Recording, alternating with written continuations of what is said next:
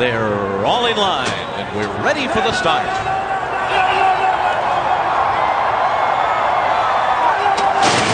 They're off in the Belmont Stakes. Not a great start for American Pharaoh, but he will be sent to the lead by Victor Espinosa, so he waits no longer.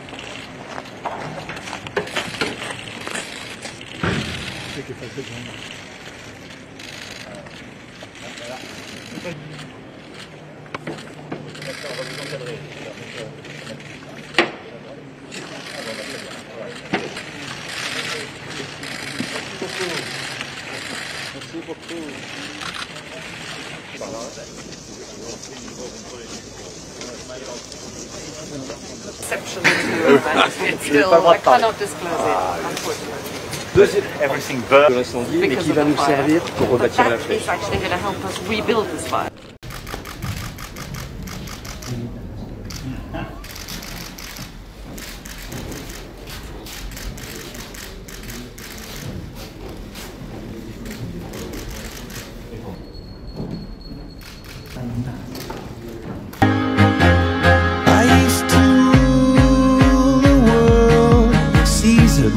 When I gave the word, now in the morning I sleep alone. Sweep the streets I used to own.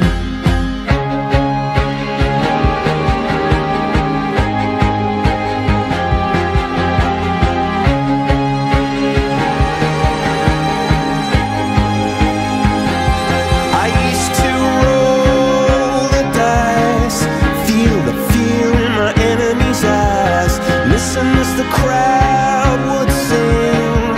Now the old king is dead, long live the king. 1 minute I held the key. Next the walls were closed on me, and I discovered that my castle stand upon pillars of salt and pillars of sand. I hear Jerusalem bells are ringing, Roman cavalry choirs are singing.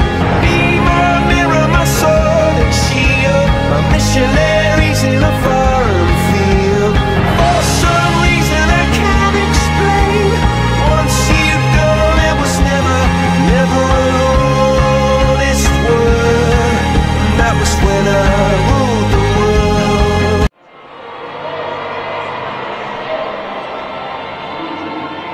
And they had a king over them, which is the angel of the bottomless pit, whose name in the Hebrew tongue is Abaddon, but in the Greek tongue hath his name Apollyon.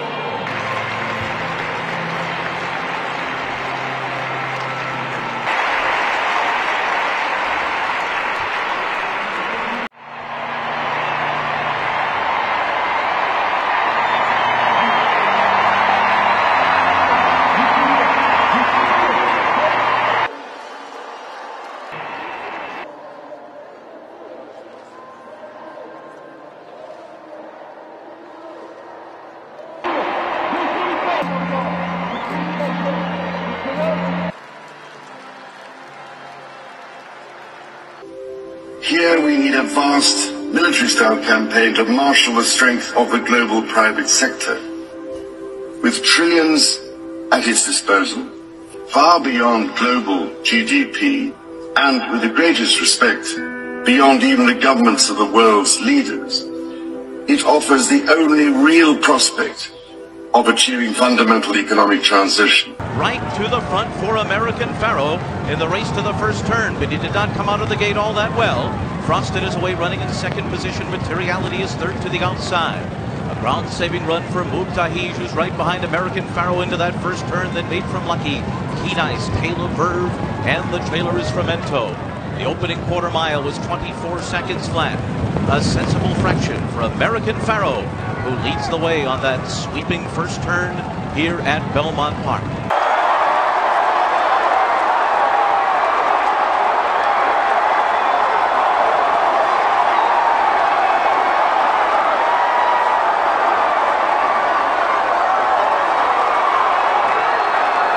He did it! American Pharaoh has ended the 37-year drought to a deafening roar from the fans here at Belmont Park. Tens of thousands of people have attended a mass held by Pope Francis at Marseille's Velodrome Stadium. The pontiff was in the port city to preside over the closing session at a gathering of Catholic bishops from the Mediterranean area. Earlier, the Pope challenged French President Emmanuel Macron and other European leaders on their immigration policies. He called on governments to deal with the issue humanely.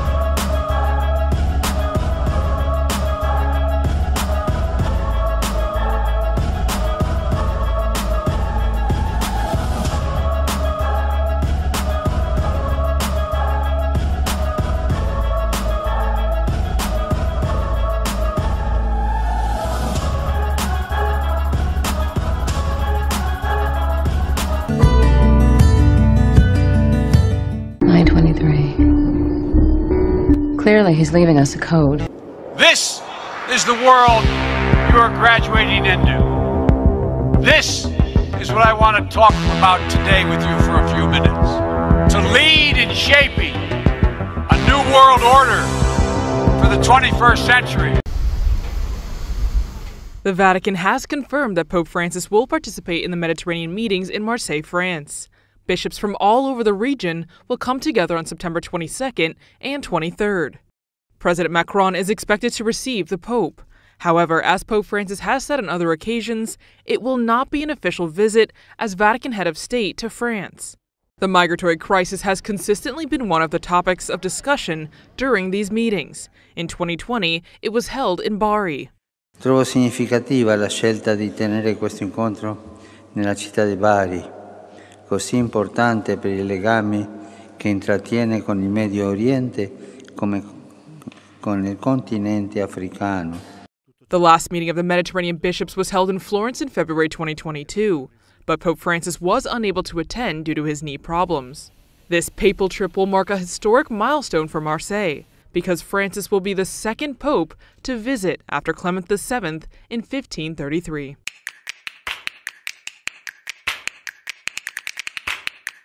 So the first issue comes out November 22nd, 2017, and then it's a 12-issue series. It's unlike any story that I've ever written. It's unlike any story that Gary's ever drawn. The last comic book I wrote was DC Universe Rebirth #1. There's a piece of that book that relates to the story Doomsday Clock that I'm doing with Gary Frank and Brett Anderson, and that is, we hinted that somebody had been messing with time, somebody's experimenting with time in the DC universe, and we reveal a hint that that is Dr. Manhattan. Come on. Come on.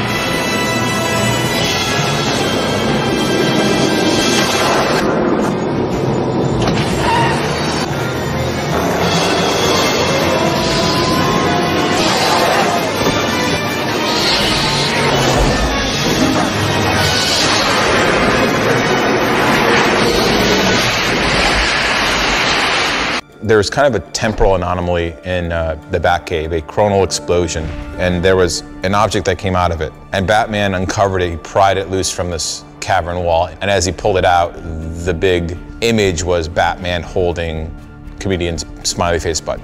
When the seed of the idea started to happen in my head, and I talked to Gary about it, Gary Frank about it, that Dr. Manhattan would be this character and would intersect with the DC Universe in a very subtle way at the end of the Rebirth special. Both of us were rightly so nervous about it. I think there's a real slippery slope of just saying, oh, let's have Rorschach and Batman have a fist fight. We're not interested in just kind of having some funny mashup, because that's not what we're doing. What we're trying to do is take the philosophy and the tones and the thematics of Watchmen and some of the subjects they dealt with. And Watchmen has a very specific thematic and viewpoint, and the DC Universe has several, but ultimately one.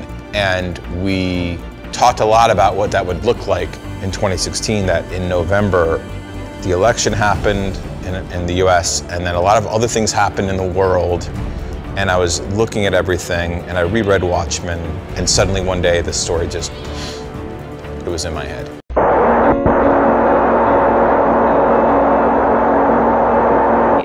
Today we moved the clock a half minute closer to midnight.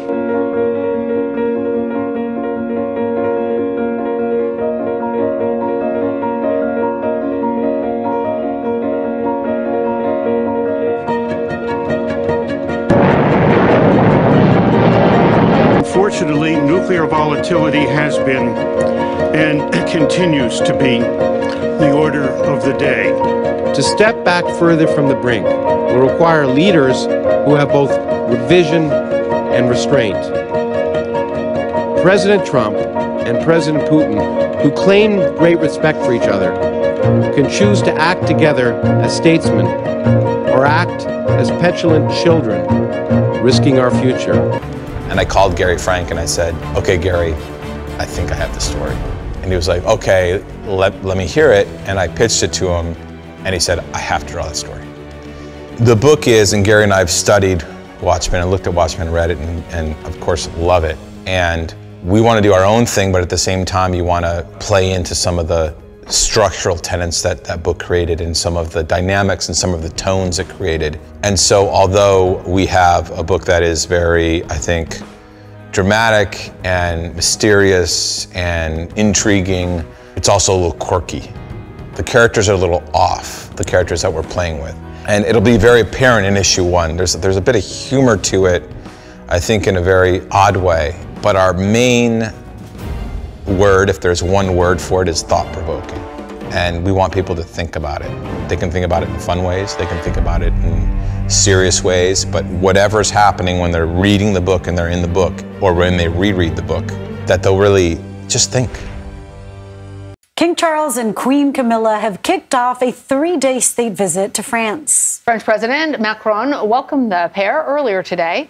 The royal couple and President Macron and his wife attended a wreath-laying ceremony at the Tomb of the Unknown Soldier in Paris. King Charles and Macron held a bilateral meeting afterwards. The king's trip to France was initially planned for March, but was postponed due to nationwide protest over the country's new pension reform law.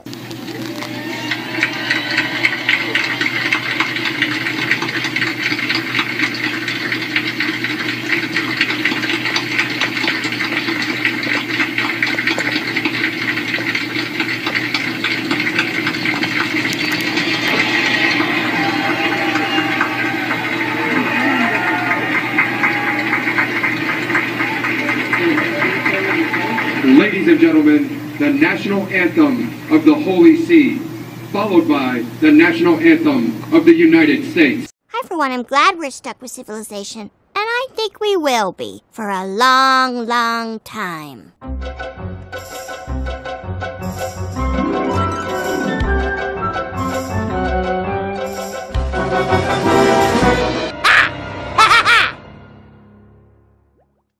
So? Yeah, so? Dude, The Simpsons done everything already. Who cares?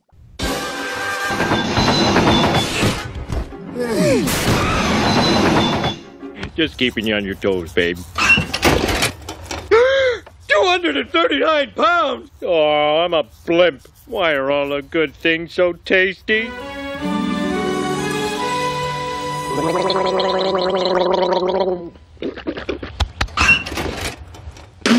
Oh, no!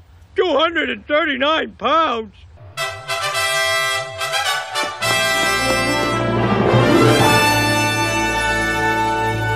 You can do it, old boy. Yes, I can. Okay. Diddly diddly.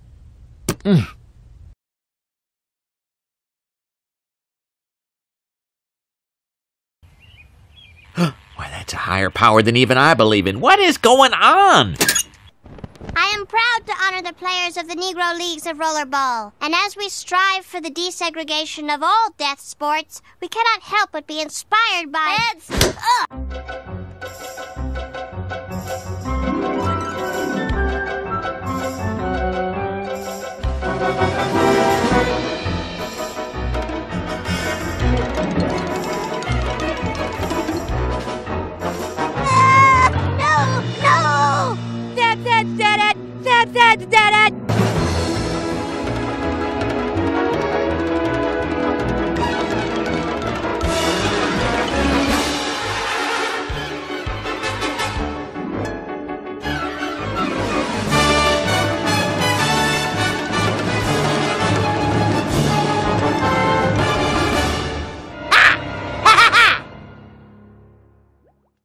So?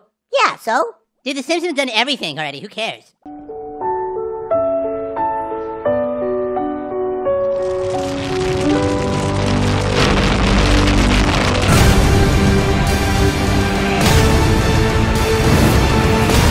This is the end of your world and the beginning of mine.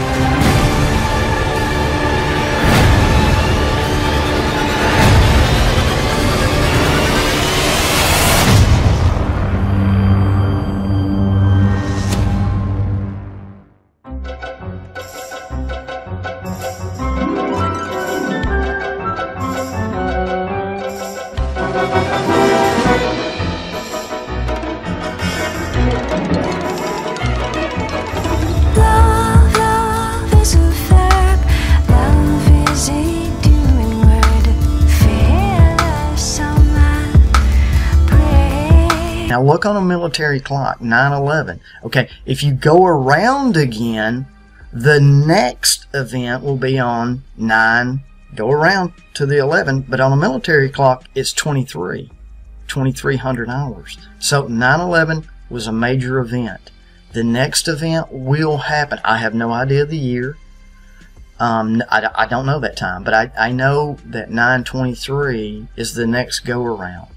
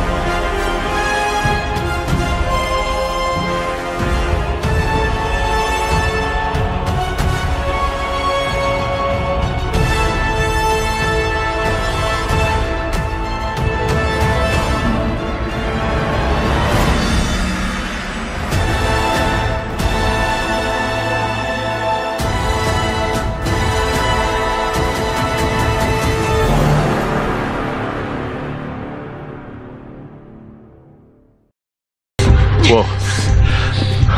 Okay, let's go.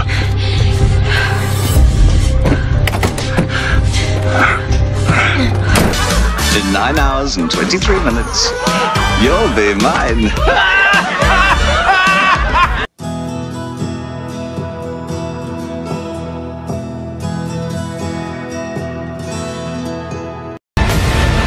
Terror. Roam free throughout your world. They must be stopped at all costs.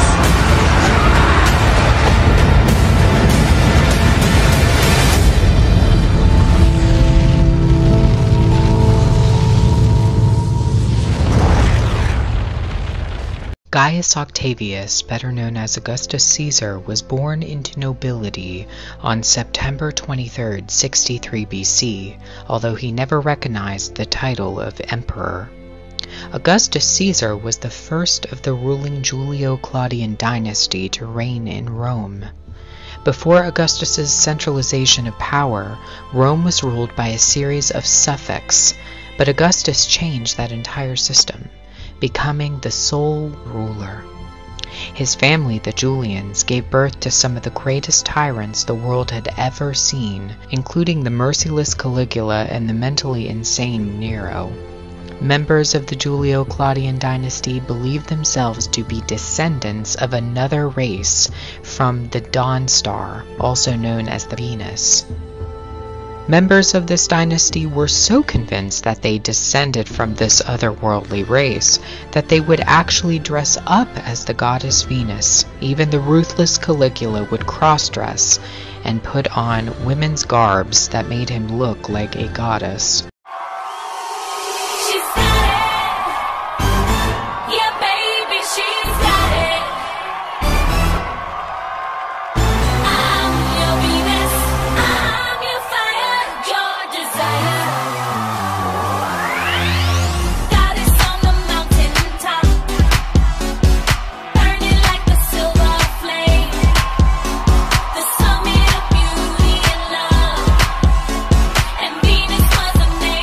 But it all started with Caesar Augustus, born on September 23, 63 BC, who would adopt the title Divi Filius, which means Son of God. 21st century world order, based on the perennial principles we established together after World War II.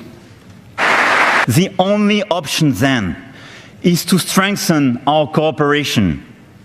We can build the 21st century world order based on a new breed of multilateralism, based on a more effective, accountable, and results-oriented multilateralism. I believe the United States and the European Union should cooperate to find the right balance between innovation and ethics, and harness the best of today's revolutions in digital data and artificial intelligence.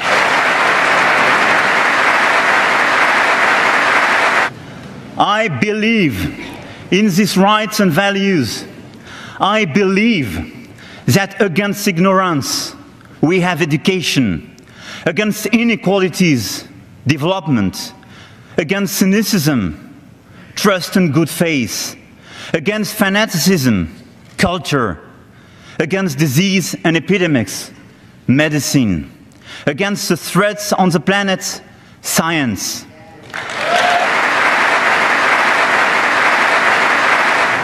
And this containment, I mentioned in one of these pillars, is necessary in Yemen, in Lebanon, in Iraq, and also in Syria. What we cherish is at stake. What we love is in danger. We have no choice but to prevail. And together, we shall prevail.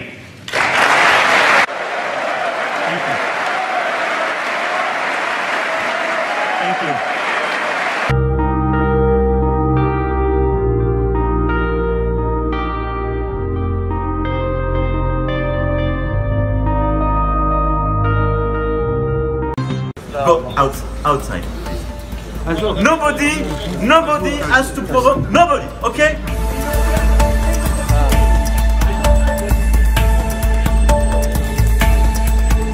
We know perfectly, everybody knows the rules. I don't like what you did in front of me. Go outside, please. I'm sorry, but we know the rules. Nobody has to provoke nobody, okay?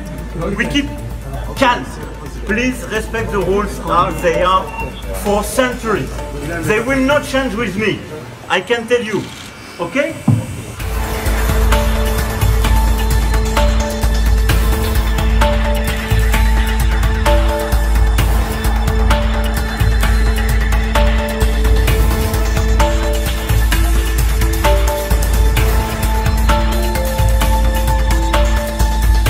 What do you want? Me to go back to my plane and go back to France? Is that what you want? This is not a method.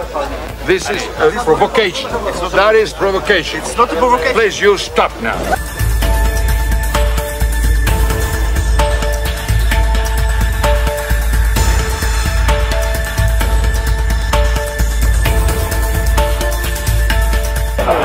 I don't want people with arms in front.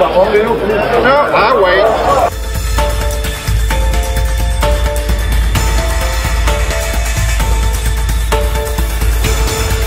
Pope Francis and French President Emmanuel Macron hold private talks at the Vatican today with European tensions over migrants as a key issue.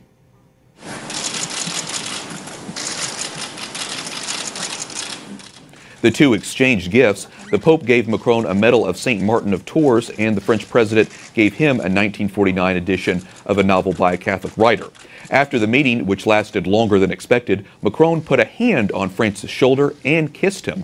The Holy Father reciprocated the warmth, shaking the French leader's hand as they departed. For more on the meeting, we go to Vatican correspondent Juliet Lindley, who joins us from Rome. Juliet, the two leaders met for almost 1 hour in the Apostolic Palace's library. What was the atmosphere like, and what were the talks focused on? Wyatt, the meeting lasted twice as long as Pope Francis's meeting with President Trump a year ago. And it was even longer than the meeting with then-President Barack Obama in 2014. And France's controversial bioethics law was the focus of the talks, what changes could be made in accordance with the teachings of the Church. Now, also on the agenda were migration issues and Europe's migration crisis. The fact that Macron came, met the Pope, but did not meet the head of government, Giuseppe Conte, the Prime Minister, the new Prime Minister, would highlight, if we want, the tensions between Paris and Rome currently on recent migration issues. So I had a lot on the agenda, and perhaps no surprise that Macron spent almost 1 hour with the Holy Father today. And after his meeting with the Holy Father, President Macron went to the Basilica of St. John Lateran for a traditional ceremony, usually reserved for French heads of state. During that ceremony, he received an honorary title. Tell us more about the event and about that title. Why, the title is first and only honorary canon of the Archbasilica of St. John Lateran, which is the Pope's cathedral here in Rome, as you know. And it's a medieval tradition. It dates back to the French king Louis XI in 1482, and especially from the time of King Henry IV in the late 1500s. Most recently, it was renewed in the 50s. Now, some former presidents of France have received the title, but others have declined, and that would include Macron's predecessor, French President François Hollande, who is a self-declared atheist. Now, in spite of France's secular history since the 1789 French Revolution, in receiving the title, Macron actually chose to continue this centuries-long tradition. Juliet, we hear a lot about French society being increasingly secularized. What is the role of the church in France today, and what relationship does Macron himself have with his faith? Well, indeed, France is strictly secular under a landmark law from 1905 that separates the state from the church.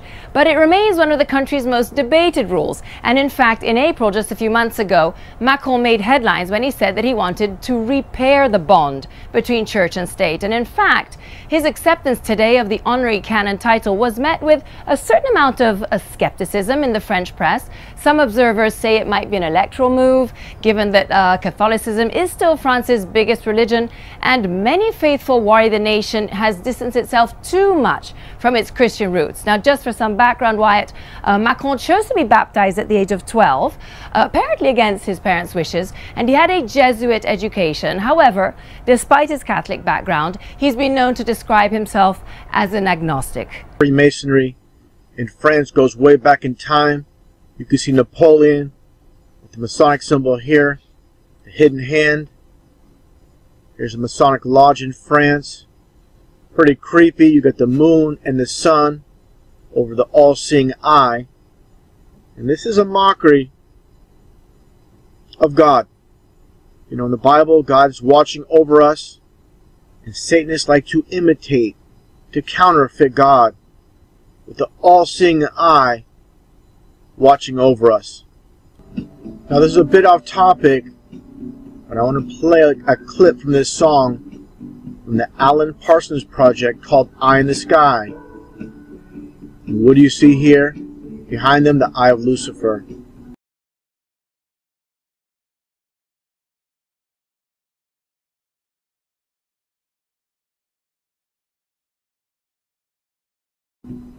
Again, the Eye in the Sky. Take a listen to some of this here. The lyrics from this song, the occultic meaning.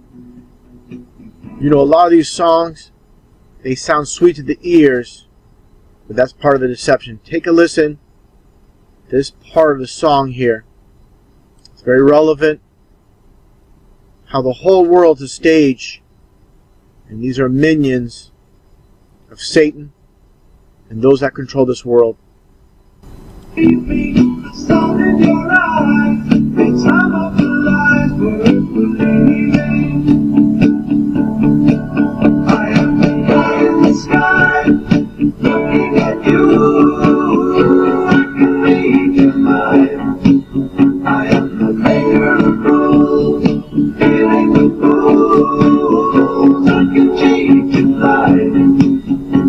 Talking about the eye in the sky. I can read your mind, and I can cheat you blind. And that's a reference to their false god, like I said, Satan, their eye in the sky, complete mockery of God. Now, getting back on subject with the French Freemasonry connection, this old poster showing Baphomet. You go right there. Some more imagery here. Now, understand that, again, the French connection. Of course, when the U.S. was established, you know, by the Freemasons, the French constructed the so-called Statue of Liberty, which is nothing more than Apollyon or Apollo in disguise. Transgender image of Apollo passed off as a female. There's a construction in France. More images here. The so-called Statue of Liberty. Getting back to the 33 hoax code. Flight 93 in Shanksville. And of course, what do you have? 33 passengers. No plane crash there, of course. Just a quick little reference to 33 being their hoax code. Bill Gates fears global pandemic. This is regarding Ebola. Supposed Ebola virus outbreak could wipe out 33 million. And also the French connection when it comes to 9/11 with the Nadet brothers, the French crew, TV crew in New York, filming these firefighters during a drill Fast forward here a little bit. This is the French Connection. And again, the Nade brothers, it's like Illuminati. Always a play with words. This camera crew, of course, being selected because they're French and the names involved. Again, the play on names. And also this video I uploaded earlier in the week. This was filmed by a French TV crew as well. Of course, Freemasons behind the scenes calling this. I want to point this out. I didn't state in the video. With Depeche Mode on top of the Twin Towers, Depeche Mode have nothing to do with the actual lyrics of the songs. There's people behind the scenes that write the song lyrics and they perform the song. Just like the performance on top of the towers was not their doing. There's people behind the scenes, their managers, their agents calling these shots. They're not the ones dictating anything. They are employed by the so-called elite that run the music industry.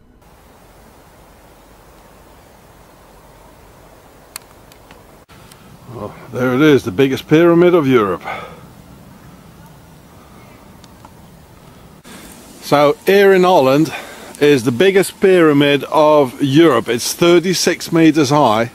It has an obelisk on it. It was made by the pharaohs or their descendants for Napoleon and by the General Mormont. There were 18,000 men here. It's next to Utrecht in the middle of the Netherlands.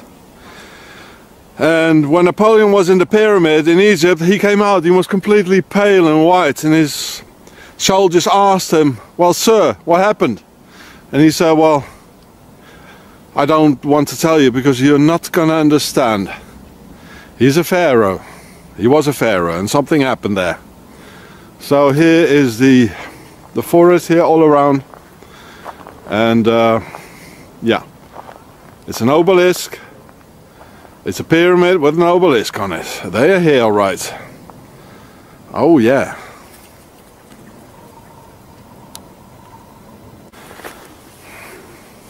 So this thing was built in 1804 by Napoleon and for Napoleon, who felt himself as a pharaoh. Why else? They are here. What more proof do you want?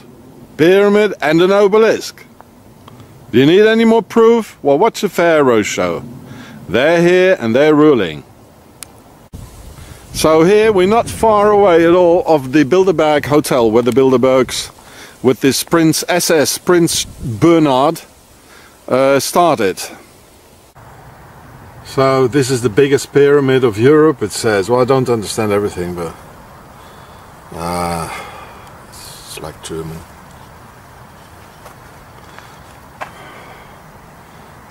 And they built it in 1804. It's 36 meters high.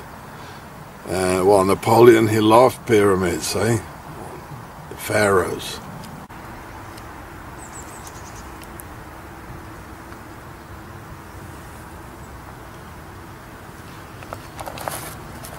Well, I don't understand everything, but what they're saying.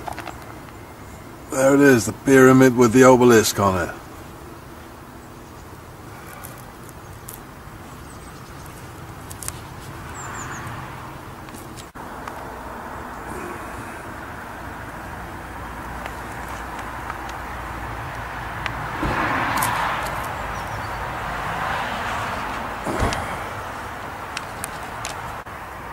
The Pharaoh.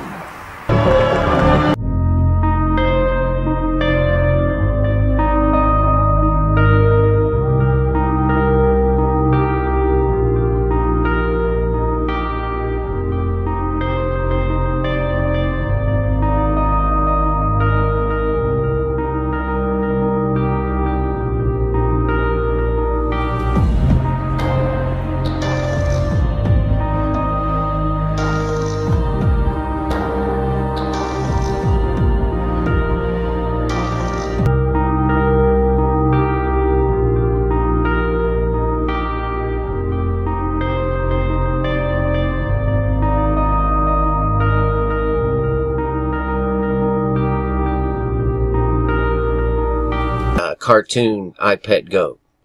Hierophant, right? And we've already looked at the crown of thorns disappearing as the cathedral crumbles. But if we go a little further, we see our hero here sailing into this rising sun, the son of the morning. Both of these represent basically the same entity. Also can be referred to as Helios, the son of the morning, Lucifer, okay? And we see these three pyramids here, right? Now just check this out. Had moved all the relics, including the crown of thorns, over to the Louvre Museum. And the Louvre Museum is like totally famous for its pyramid. That's what it's famous for. So the crown of thorns went to the pyramid. And the very next scene after the crown of thorns disappears are the pyramids. And if you watch, it starts firing out these fireballs, and it fires this one at the pyramid, knocking off the capstone. And then everything else crumbles. All three of them crumble. And if you were to go to the Louvre, okay, this is very interesting, okay? That was a recent art exhibition they did there. But if you go to the Louvre, that pyramid above ground is also inverted below ground, okay? You got to think about this stuff. Along with a small pyramid at the very bottom, okay? Much like how this artist depicted this, this is all artwork here that you can only view from a specific angle. And this was an artwork. Okay, normally you don't see this. Normally you would see just the whole facade here, the whole, thing. It's the Louvre. And sure enough, it hits this pyramid. I just found that to be really strange. Especially if you go to Paris.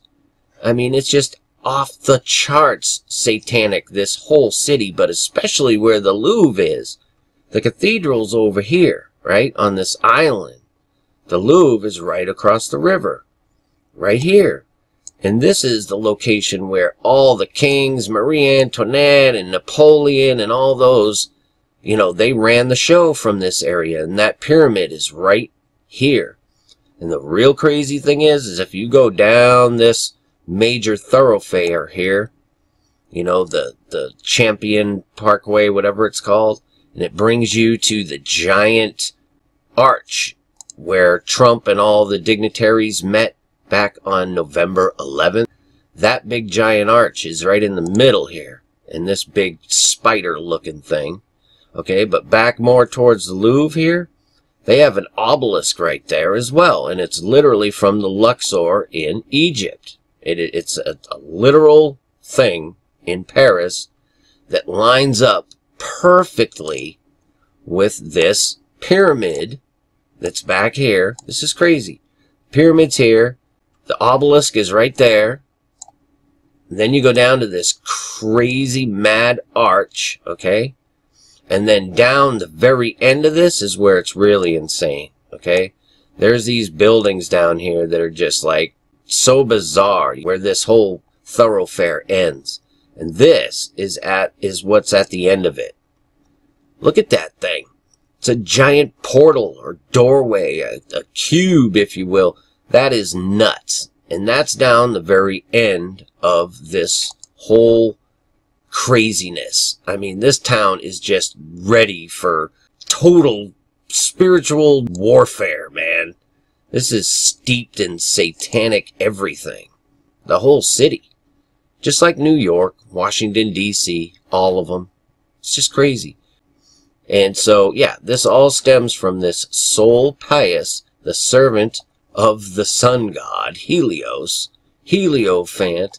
They moved the artworks to the pyramid, okay? I mean, this is nuts to me. Really. The more this stuff piles up, the more I'm just like, what is going on here? Notre Dame? I mean, you gotta admit, this is pretty wild stuff, you guys. You gotta admit. But the fact that the crown of thorns is now in the pyramid, essentially, that has a smaller inverted pyramid beneath it, and then a small pyramid at the very bottom. I showed you that. Okay, I'll show you again because this stuff is just crazy. Seriously. Right there. It depicts it all. Right there. All the 3 pyramids are in one spot. And if you watch, this one explosion destroys all 3 pyramids. None of the other ones get hit, but they all crumble just the same, like as if they were under this big one.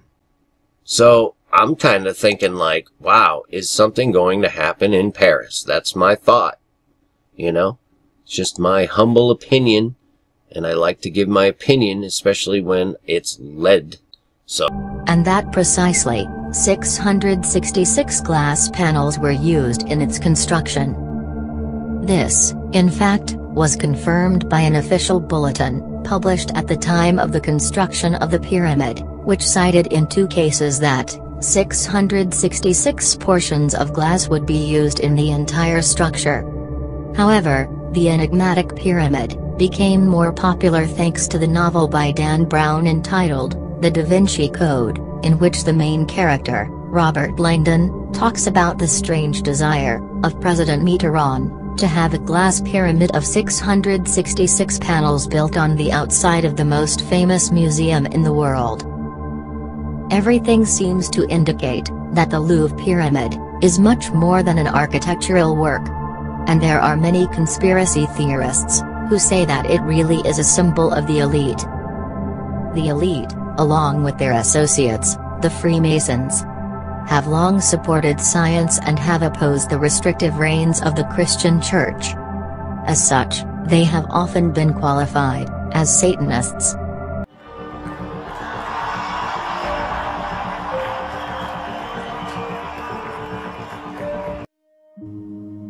Hey everyone, this is Mike with On Point Preparedness. Today, I have to share with you an incredible prophetic message that I believe was revealed directly to me by the Father. In this video, I will not only share with you the prophetic event that happened between Pope Francis and Donald Trump's May 24th meeting, but how God revealed its significant importance to me. As I write the words to this video, I am still marveling at the circumstances which led me to decipher this event. Many of you who have followed my works for the past year clearly understand that the prophetic chapters of the Bible irrefutably attribute the term Mystery Babylon to an anti-church of the end times, and that this church or false religion is led by the Vatican. It also states that there is a second beast, the beast of the earth, who subdues the world into worshiping the beast system, and that beast of the earth is the United States of America. If you are in disagreement with these concepts, or they are completely foreign to you, I have placed some of my most pivotal YouTube videos on this subject in the YouTube description box for your convenience. Ever since the events of September 23, 2015, where these 2 beasts came together for a historic event in which Pope Francis spoke to a joint session of Congress, I have followed the relationship of these entities in detail. Therefore, when Donald Trump took office, I took the position that Donald Trump was not a Christian savior appointed by the Lord, but the new head of the beast of the earth. But have you ever asked God for forgiveness? I'm not sure I have. I just go and try and do a better job from there. I don't think so. I think if I do something wrong, I think I just try and make it right. I don't bring God into that picture. I don't. Now, when I take, when we go in church and when I drink my little wine, which is about the only wine I drink, and have my little cracker, I guess that's a form of asking for forgiveness, and I do that as often as possible because I feel cleansed, okay? I stated on record in January 2017 that he and Pope Francis would come together, despite opposition from the mainstream media and many of my subscribers, who stated that the 2 were so diametrically opposed that they would not meet. And so here we are on May 24th, 2017, where these two leaders have come together seeking common goals, that is, the unification of religions in the spirit of peace, solidarity, and combating extremism. All in all, their meeting lasted less than an hour, and on its surface, there was some symbolism that I had anticipated. That is, Trump and his family would submit to Pope Francis. Sure enough, they did so as Melania, Ivanka, and their aide all wore black veils and black dresses, which is a common practice of submission or respect amongst formal female visitors to the Vatican. This is in stark contrast to the fact that none of these women, or any of the women in the Trump entourage, wore any head covering at all during their visit to Saudi Arabia. However, the symbolism goes much, much deeper than this, and it is in regards to the gift that Donald Trump presented to Pope Francis. So what is this gift and what prophetic significance does it have? First, let me help you understand how God communicates with me and how he said that I must focus on Donald's gift. In running On Point Preparedness, I tirelessly research news articles, books, and even ancient texts. These activities, along with my full-time job, 2 children, and wife, prevent me from getting back to hobbies and the actual original founding purpose of On Point Preparedness, which was based on wilderness survival. 3 days earlier, on May 21st, 2017, with what little free time I had, I picked up the following wild edible book from my collection of about 12 or so wild edible books. Each of these books is several hundred pages long and contain information about hundreds of different plants. I was only able to read a single section about one plant which I had not researched before, and that is the North American lotus plant, known as the Nelumbo lutea. This event by itself is essentially meaningless. That is, until I recognized that one of the gifts that Donald Trump presented to Pope Francis was a bronze sculpture of the exact lotus species I was reading about 3 days earlier. Is it mere coincidence that of all the gifts that Donald Trump could present to Pope Francis, it would be one species of plant out of several thousands of species of plants? And that I, one who committed to his subscribers that this event would be prophetic and that I would be analyzing the symbolism, would have read about this very same species only 3 days earlier.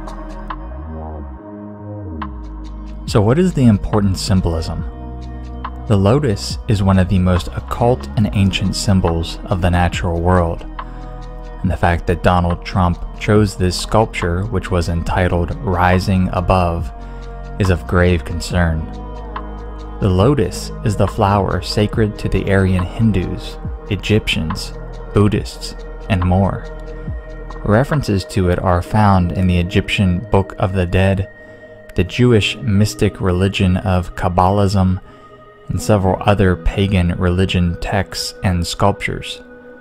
For the occult, it represents the divine rebirth unto enlightenment, an abstract concept that is brought to life in the concrete or visible form of a lotus. It is, in essence, the same symbolism as the enlightenment of the all-seeing third eye.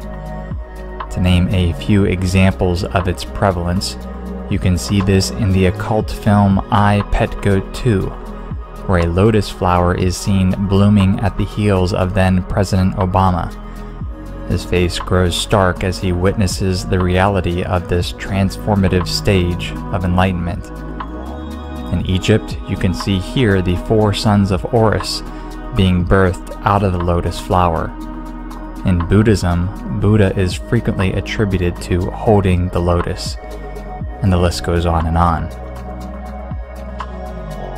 The reason why the occult reveres this flower and its symbolism of rebirth unto enlightenment is best described by Helena P. Blavatsky, who is the co-founder of the Theosophical Society, and she writes specifically on the lotus flower.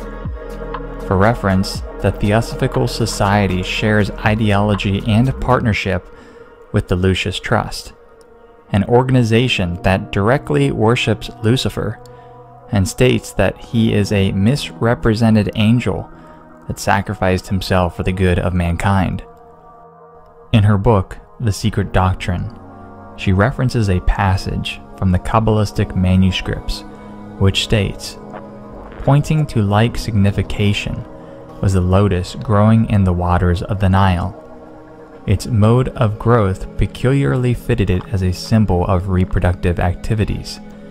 The flower of the lotus, which is the bearer of the seed for reproduction, as the result of its maturing, is connected by its placenta-like attachment with Mother Earth, or the womb of Isis, through the water of the womb, that is, the river Nile, by means of the long cord-like stalk, the umbilicus.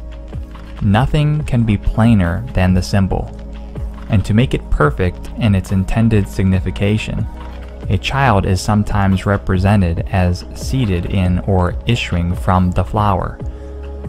So you can now see how the occult viewed the flower as a symbol of rebirth as a child, or this rebirth into enlightenment, represented by a child coming out of the flower head. The Kabbalistic manuscript continues with the sexual and reproductive symbolism of the lotus. It states the locality of the womb is to be taken as the most holy place, the sanctum sanctorum, and the veritable temple of the living God. This falls in line with all occult practices, as they practice sex magic and literally worship the female body. She also makes note of the lotus from the ancient Egyptian ritual Book of the Dead, which has a section entitled Transformation into the Lotus. It states, a head emerging from this flower, the god exclaims, "I am the pure lotus, emerging from the luminous one. I carry the message of Horus. I am the pure lotus which comes from the solar fields." So, I believe that the Antichrist spirit was definitely at work in this meeting. Any multitude of gifts could have been given to Pope Francis. Books, medallions, sentimental items, other pieces of art, etc. But out of these multitudes, Donald Trump chose the lotus. As the Egyptian Book of the Dead states, is Donald affirming that he carries the message or gift of Horus, an enlightened message essentially from Lucifer? I guess that is up for you to decide. So, let's take you first to the Bank of America mural. There are 3 paintings that are prominently featured in the Bank of America Corporate Center in Charlotte, North Carolina. This fresco was created by artist Benjamin F. Long. Let's begin with one of the murals. In the final sequence of the murals, we see the surviving blue-collar population at the bottom. Notice there are 13 men working below to acquire the wealth of the elite. The shovels that they hold have heads that are rich gold in color, suggesting gold as the resource to secure. And by the way, 13 is the occult number. At the next level above the ground is the higher level educated skilled worker who is rebuilding the new world, while the elite giant is restfully sleeping above in the hills, suggesting his secret control. The picture suggests a rebuilding era due to the clean landscapes. This is the final era of the elite, after many on the earth have been eliminated and the new world is underway. In this mural, the back wall, as you'll notice, has a barbed wire, and The elite above are circling in alchemal flames, in naked freedom and power, while being separated from the chaos below the net. Key characters in the crowd are hazmat and Marines carrying rifles. There is an active burning industrial building, if you look in the background, suggesting a crematory. And you see to the right, at the top, the Nazi gold eagle and flags that are red, white, and blue, with blank street signs and protest signs that are blank, suggesting that the people have no voice and no answers. There's more details to the mural. In this mural, there is the Masonic checker floor as part of the landscape, along with the blonde-haired, blue-eyed Aryan youth in the Masonic heel-to-heel 90-degree stance, representing a new generation. The burning bush in the background is blowing exactly westward, indicating that the Western world is being burned. You see the close-up. The white male right next to the burning bush, wearing a red sweater and blue jeans and reading a book, is casually aware of the burning bush. Masonic rituals depict initiates, especially those of the 33rd degree, as revered and being near the burning bush. The woman inside a transparent cube is being drawn by the electromagnetic energy of the black sun at the top. Politicians are arguing their explanations. So, let's talk about, in more detail, the figure in the trench coat. The Prince, the Order of the Garter. A young boy is dressed in a long, dark, double-breasted trench coat, resembling Prince William, Duke of Cambridge, KG. Born June the 21st, 1982. That is a significant date, as you will see later. He is the elder son of Charles, Prince of Wales, and the late Diana, Princess of Wales, and third eldest grandchild of Queen Elizabeth II and Prince Philip, Duke of Edinburgh. He is the second in the line of succession behind his father. A clue that this depiction is Prince William are the wrinkles in his right coat sleeve that spell out William, as you can see below. In the mural, Prince William is wearing the Order of the Garter on his head, on his crest, and that is the crown crest, which is a gold lion, as in the Lion of the tribe of Judah. A near identical image of William at the bottom is found on the Denver Airport mural as well. And in that mural, he's holding an anvil that was a sword that is now representing peace. The Order of the Garter was founded by Edward III in 1348, known as the Black Prince. It will be 666 years of the Order's existence in the year 2014. And on June the 13th, 2011, in Windsor, England, Prince William was named the 1,000th member in over a 600-year period of the Order of the Garter.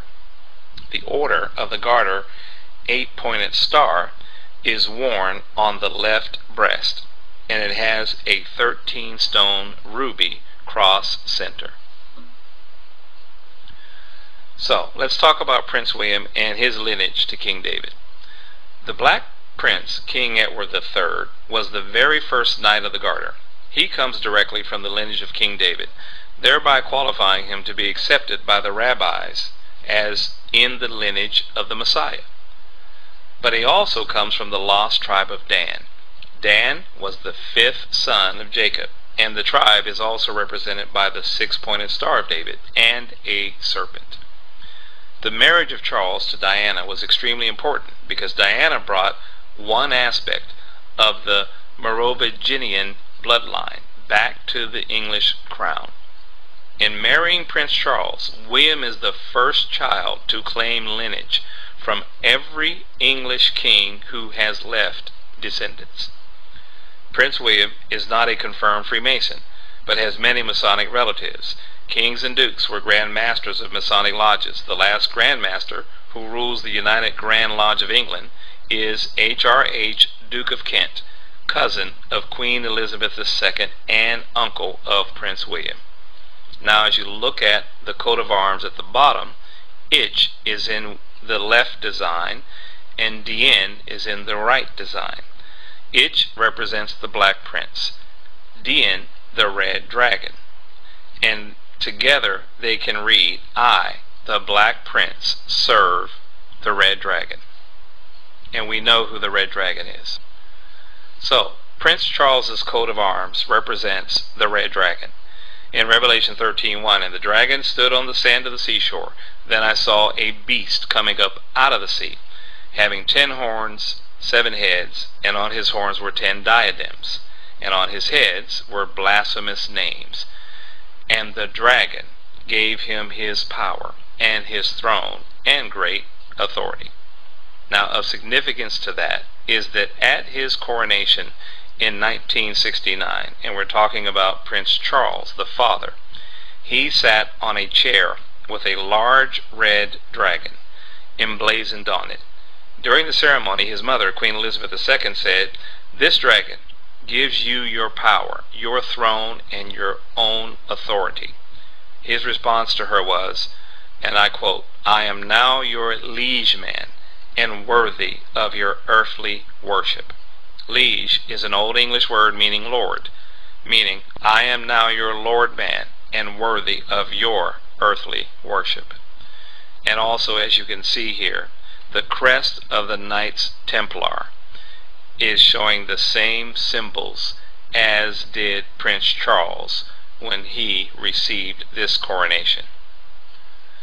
So, the origin and meaning of the red dragon symbol goes beyond the coat of arms. You see it here in the flag of Wales, the red dragon, and that means the place of the strangers or foreigners.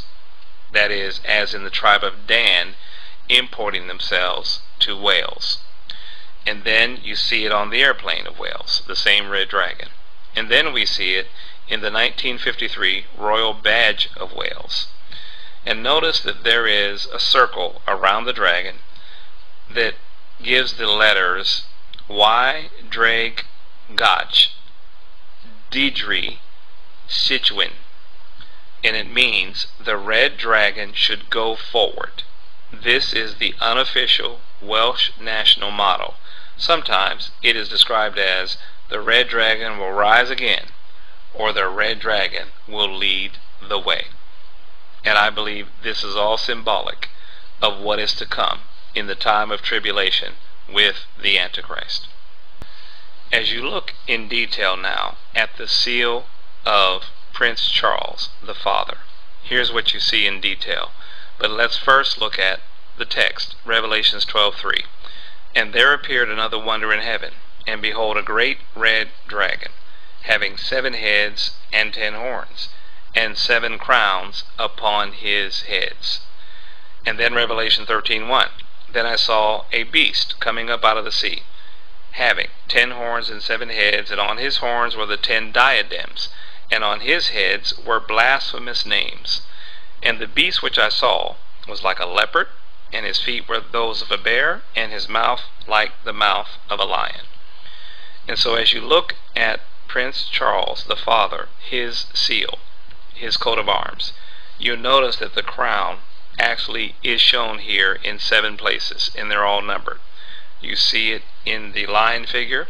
You see it above that represents the sun, Prince William. You see the crown of the face.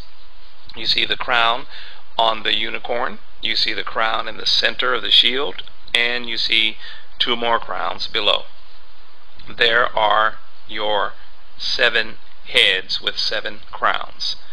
Also, we discussed how in this text that the beast would resemble a leopard, and which this does by its length and its thinness as compared to a lion. It has the feet of a bear, and if you look at the feet, those are bare feet, and it has the mouth as a lion, and it certainly has a lion's mouth. So let's focus on the lion, leopard, bear beast on the left. Notice there are 3 parallel horns on his neck, which are, in a manner of speaking, plucked out by the roots, which means turned upside down. Then come to the center photo. The helm, which is the face, has 7 curved bars or horns. These 7 horns, along with the 3 horns from the eldest son, lion, at the top, make a total of 10 horns in the head region. And from Daniel 7 verse 8, I considered the horns, and behold, there came up among them another little horn, before whom there were 3 of the first horns plucked up by the roots. And behold, in this horn were eyes like the eyes of a man, and a mouth speaking great things. So as you can see in the first 2 photos, we have numbered the 3 additional horns to the 7 that already existed in the previous slide. Now let's take a look at the eyes of a man in the horn. Over on the next photo is the unicorn. In heraldry, the unicorn's eyes are round and black. There are no visible eye whites. Queen Elizabeth's heraldic unicorn is depicted just like that, no visible eye whites.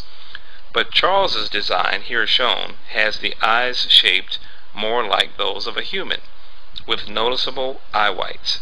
Daniel 7:8. And behold, in this horn were eyes like the eyes of a man. Also in heraldry, this unicorn represents not only Scotland, but also a counterfeit Christ. Let's take it further. The unicorn of the prince.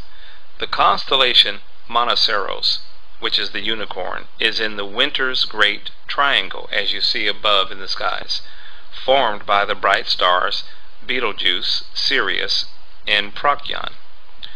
Monoceros is on the celestial equator between Orion, which is where God comes through, and Hydra, which is where the dragon is, and it contains exactly 66 naked eye stars. Monoceros forms the square and the compasses. The square is at 90 degrees and the compasses at 55 degrees.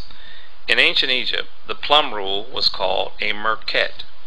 The merket was used in conjunction with a plumb line to measure the positions of stars and their corresponding positions on the ground in Egypt. Our winter sky is dominated by Orion, but the creature that is following him, tracking his every movement across the celestial sphere, mimicking him, is Monoceros, the unicorn. And who does the unicorn represent? Prince Charles and Prince William. In the photo to the left, which is a hieroglyph, the horn of Monoceros points to the silver gate of man. And Enki, who is in this hieroglyph, is stepping in the direction of where the unicorn horn is pointing. And you see his foot on top of the unicorn horn. And he has a bird in his hand. The bird is the constellation Corvus, Latin for raven or crow. It sits on the tail of Hydra, the sea dragon, as you can see above, and it includes 11 stars visible to the naked eye. It belonged to Apollo, that is the bird. Apollo, the god of light, which the Bible calls Apollyon, the destroyer. Enki is the one of the 4 gods known as the Anunnaki, who were Sumerians. Anunnaki were associated with the Nephilim giants of the Bible. And then, up above, his left foot is on the horn of the unicorn, as if he is rising up from the unicorn out of the waters. The ancients believed that the Milky Way was the celestial river in the heavens, and Monoceros is on the celestial equator of the Milky Way. The Winged Savior. Prince Charles was presented with a model of the sculpture unveiled on March the 6th, 2002, and Prince Charles was here called the Winged Hero. It is a giant bronze statue of Prince Charles as a winged hero, quote-unquote, saving the world. It is to become the centerpiece of a remote Amazonian town in Brazil. And then there are many identifiers of Prince Charles relative to the number 666, the number of the beast, the number of the Antichrist. And here they are. 8 in number. Charles, in English and French, comes from the Germanic name Karl, which was derived from a Germanic word which meant man, for it is the number of a man, that is the 666. Prince Charles was granted his heraldic achievement, or coat of arms, at the age of 13, the occult number. The red dragon of Wales, under which he serves, Ichi Dien, means I serve, and he pronounced that at his coronation. He claims descent from Israel's King David, Jesus, and Islam's Muhammad, as well as the tribe of Dan, and all of those are in the lineage of Christ. But this is the Antichrist. 4. He will be the first living member of the royal family to have a life-size statue dedicated in his honor in Brazil as Savior of the world. 5. He was born in 1948, the same year that Israel became a modern nation. 6. His name can be calculated to the numerical value of 666 by the ancient Hebrew method in both English and in Hebrew. 7. His coat of arms shows the past emperors of the Roman Empire of iron, leopard, the feet of a bear, and the mouth of a lion. And 8. Prince Charles has declared that as king he will be known as the defender of faith, that is, as in all faiths, bringing them together. So, the coming world leader, commonly known as the Antichrist, has 33 titles in the Old Testament and 13 in the New Testament. How interesting. 33 has become the Masonic highest order number, and it is a number of sacrifice, and 13 is the occult number. Daniel reveals a second prince who shall later arrive. With Daniel 9:26, we have a specific reference to the prince that shall come after the Messiah is cut off. A prince whose people are not only associated with the destruction of the city, that is Jerusalem, and the sanctuary, that is the Holy Temple, but who are also associated with wars and desolations unto the end.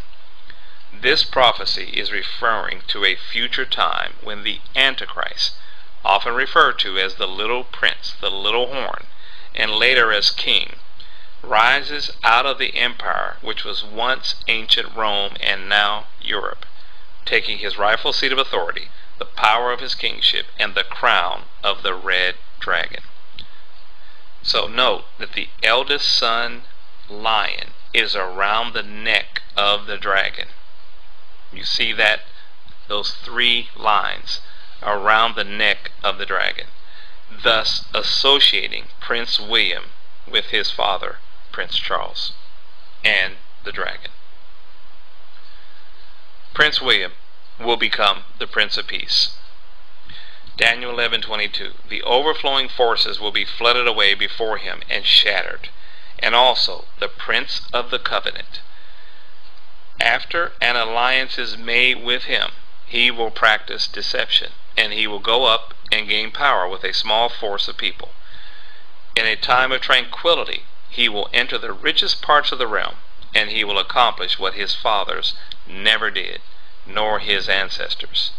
He will distribute plunder, booty, and possessions among them, and he will devise his schemes against strongholds, but only for a time. So when it says he will accomplish what his fathers never did, nor his ancestors, it is most likely referring to the rebuilding of the temple in Jerusalem in a supposed time of peace. And that is why in the Denver mural above, he is holding what was a sword of war, what has been turned into a symbol of peace.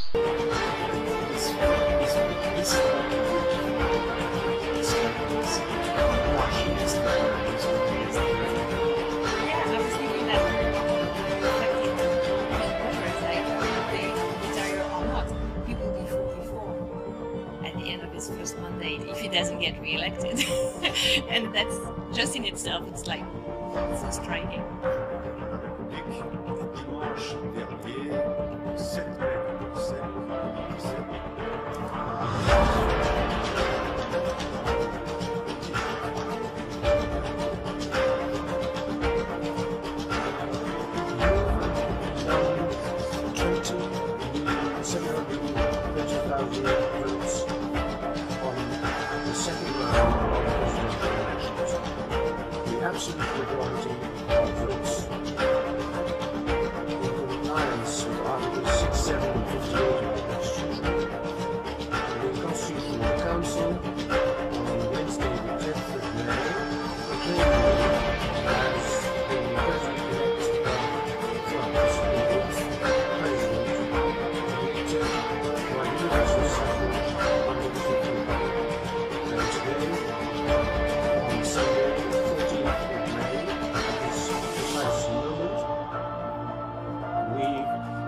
congratulate you very sincerely.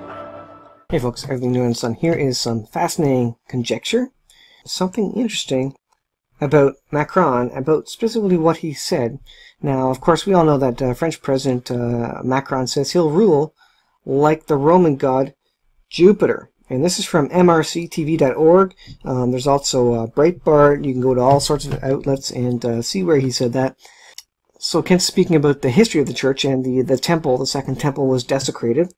And it was desecrated by Antiochus. And so it starts here. Antiochus did indeed desecrate the temple in Jerusalem on December 25th, 168 BC, by setting up a statue of Zeus, Olympus, some say Jupiter. Remember, we just said that Macron wanted to rule like a Roman god Jupiter, resembling Antiochus. He then sacrificed a pig on the altar. It remained desolate for 3 years. What does the Bible say about the end time and the third temple? At the halfway point, the Antichrist, which reveals himself basically at the start of the 70 tribulation, will at the halfway mark desecrate the temple, the abomination of desolation, where he sits on the throne in the third temple as God. And so who is that Antichrist figure going to be? Well, if the history is just a rehearsal, what has happened in the past, a rehearsal for what's to happen in the future, Antiochus basically set up a statue of Zeus or Jupiter in the temple to desecrate it. That's one of the things that desecrated it. And what do we see here? Now we see another person today who is a leader of France, who says he wants to rule like a Roman god. Who better? I mean, if he were the Antichrist, he would fit in quite well, because he would be like the Greek god Jupiter if he desecrated the temple, sat on the throne in the temple. So what does... go away, Perrier. I want to go to this one here. Who is Jupiter? Let's go to Bible history first. So here's the proof, BibleHistory.com, so you know we're not making this stuff up. Alright, so this is, like I say, BibleHistory.com. Antiochus the Fourth Epiphanes bust, his bust there. Antiochus the Fourth, 175 to 164, was the 8th ruler of the Seleucid Empire. He gave himself the surname Epiphanes, which means the visible god, that he and Jupiter were identical. So he desecrated the temple, the second temple. So wouldn't it stand to reason that someone claiming to be the god Jupiter, this guy thought he was the god Jupiter, the visible god Jupiter, wouldn't it be interesting that another person claiming to be the god Jupiter, or like the god Jupiter, the apparent, you know, there is no god Jupiter, but like the Greek god Jupiter, wouldn't it be interesting if not the dress rehearsal, but the actual live performance, the end of the, the end of the book, the end of the world situation, the desecration of the third temple, the person who sits on it, wouldn't it be interesting if that person described himself as the god Jupiter, or like the god Jupiter. He acted as though he really were Jupiter, and the people called him Epimanes, meaning the madman. He was violently bitter against the Jews and was determined to exterminate them and their religion. He devastated Jerusalem in 168 BC, just like we read in Ken Hoven's What on Earth book that we're covering. Defiled the temple, offered a pig on its altar, erected an altar to Jupiter, prohibited temple worship, forbade circumcision on the pain of death, sold thousands of Jewish families into slavery, and it goes on. So when the Antichrist desecrates the third temple, again, these are dress rehearsals. These things have happened in the past, 168 BC into the second temple. This is a dress rehearsal of what's to come. So the fact that we have Macron saying, I want to rule like a Roman god. Let's go to, this is Breitbart here. Let's see if I can pull this up here. Emmanuel Bonaparte, Macron declares he will govern like a Roman god. There he is, the guy himself. Could that be the Antichrist? Someone's going to be the Antichrist one of these years in history, and we're getting pretty close to the end times. Next, we see representatives from different monotheistic religions come together to perform a ritual. Judaism, Christianity, although it looks Catholic, and Islam are being represented here. The ritual was done as a service to those who lost their lives while building the tunnel. Nevertheless, it's hard to think that this isn't part of the move towards a one-world religious system. Then we watched as really important people started showing up to the event. A group of folks even came in a helicopter.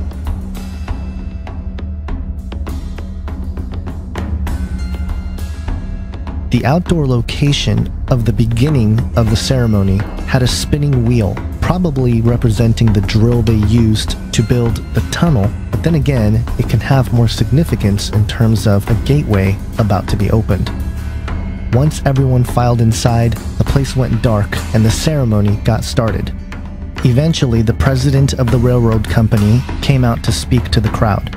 Sitting in the front row is this guy, who's got the staff that has a strange goat head, which is clearly in reference to Cernunnos, the horned god. Aside from the obvious fact that the name has Cern in it, Cernunnos is a god found in Celtic mythology. He is the god of fertility and vegetation, and is considered the lord of the forest and master of the hunt. He also has a connection to Pan, the Greek satyr, which is interesting because the location where Jesus declared that the gates of hell won't prevail against the kingdom of God, he was standing in front of the grotto of Pan. Cernunnos is also associated with Wicca, as it is also a wing of paganism, and as we will come to see, this horned god becomes the center of the ceremony ritual. We then see 5 horses with a carriage and a trumpet sound to signal the performance part of the ceremony. Interestingly, this ceremony cost 8 million euros to make, which is a lot, but not compared to the 8 billion it took to build the tunnel. The BBC explained that the ceremony was celebrating Alpine culture and history, which tells of a story of Swiss villagers who asked the devil to build a bridge so they could cross over the mountain range. The devil agreed under one condition, that he would receive the soul of the first person to cross the bridge. Once the bridge was completed, the villagers sent a goat across the bridge instead of a person. Well, this really upset the devil, and the devil decided to crush them with a large boulder. But after a woman put a mark of the cross on the rock, the devil was unable to touch it, and the devil descended back into the mountain. While this is the public story, what I and many others believe this performance represents is the release of the devil from the underworld, and it will become evident as we go along here. This is the point when the ritual becomes truly bizarre. Cernunnos is known as the fertility god, and this depiction seems to indicate this aspect of his deity. In terms of the narrative for the story being told here, these dancing underwear folks either represent trapped souls underground or simply the fallen spirits that reside in the underworld themselves. And the central character of this bizarre train is this baby angel thing. It looks like the person playing this character is a female who is wearing the mask but is topless. And this sort of gender blending is consistent with the occult perspective, as we see male figures with female attributes or androgynous entities in the occult, such as Baphomet. And perhaps this represents the angel that can appear as an angel of light, as Satan is described in 2 Corinthians 11, verse 14.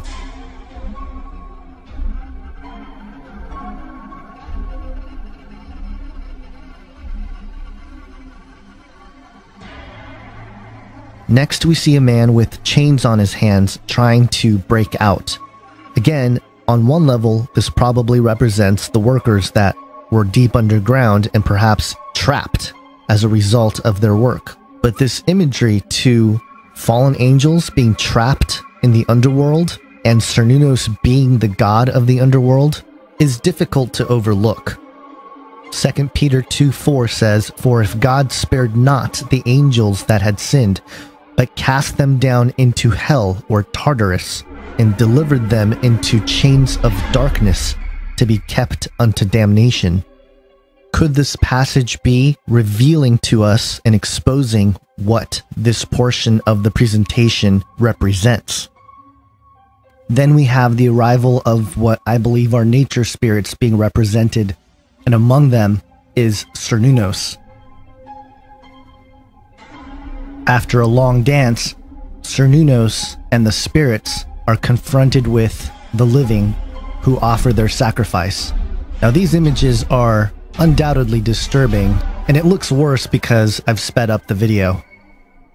And here we see clearly the message being that these entities are trying to ascend from the underworld, and they're doing so with the rituals of the people and their sacrifices, allowing them to open the abyss and come to the surface. One of the sacrifices is depicted as a lamb, and the red-headed giant figures definitely echoes modern witness accounts of the Nephilim.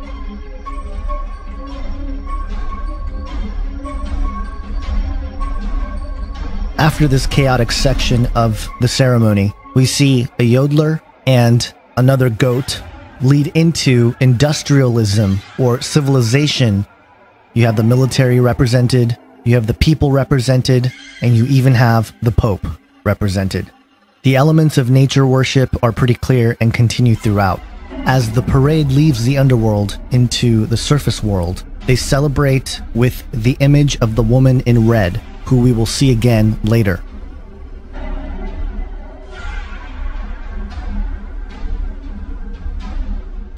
And if you thought that was weird, wait till we see all the stuff that they did above the ground.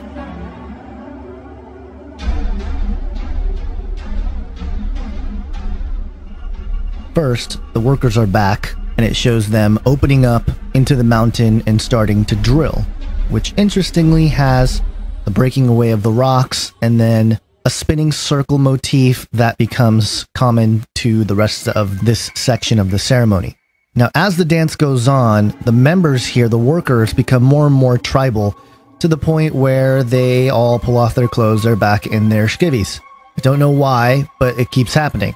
The sequence that shows 3 workers turn into 3 spirits is very interesting.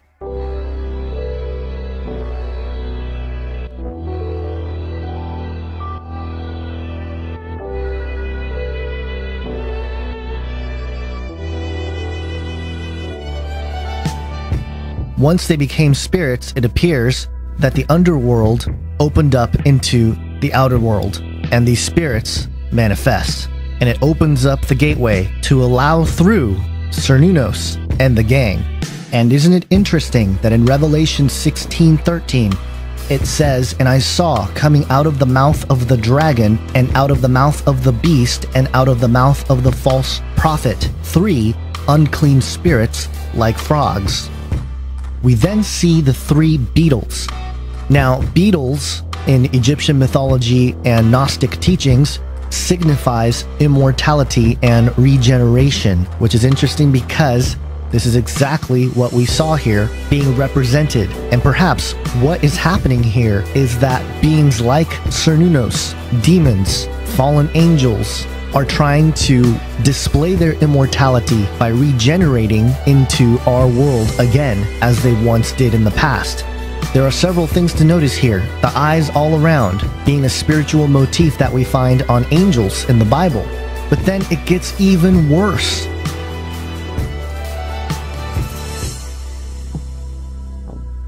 The images here of bestiality remind me explicitly of Genesis 6 and the accounts of the sons of God, the daughters of men, and the producing of the Nephilim.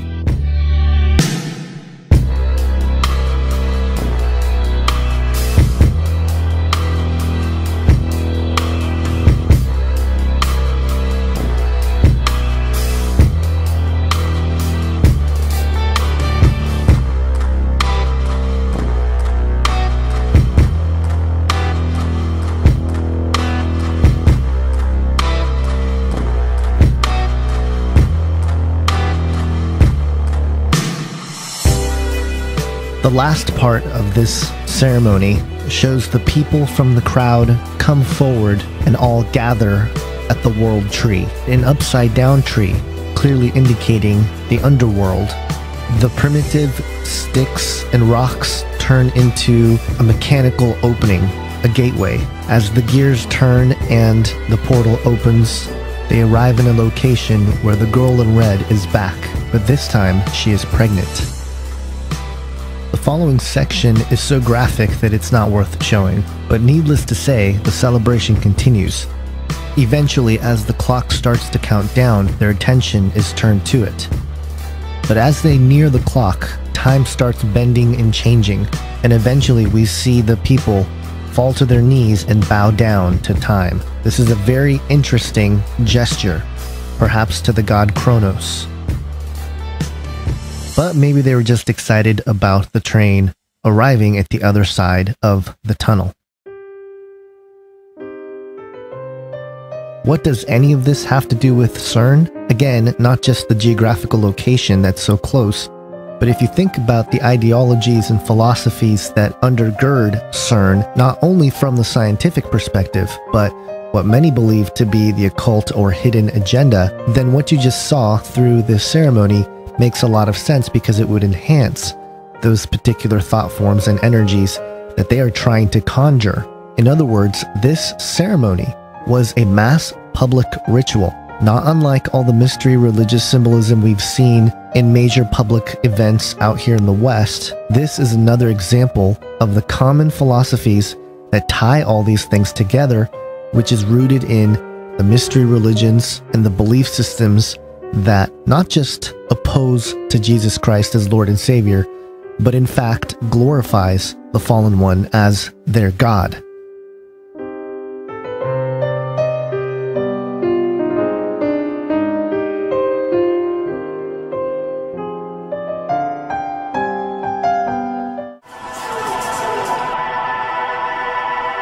That he who occupies the top of those mountains can literally shape the agenda that forms nations.